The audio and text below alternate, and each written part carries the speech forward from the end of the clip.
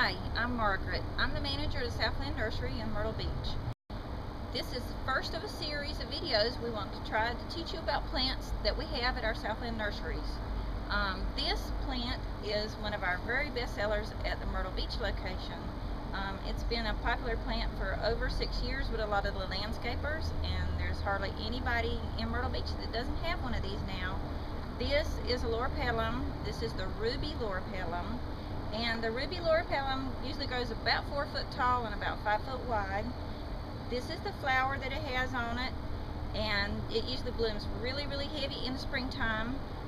It doesn't lose its leaves in the wintertime, and when it starts to bloom in the spring, it's coated in flowers, and then all the new leaves come out much more burgundy color for the summertime.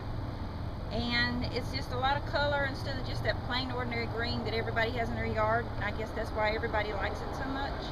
But it's pretty drought tolerant. You don't want to overwater it, and it grows pretty fast, and it fills in. You can use it as a hedge plant, or you can use it as an accent plant.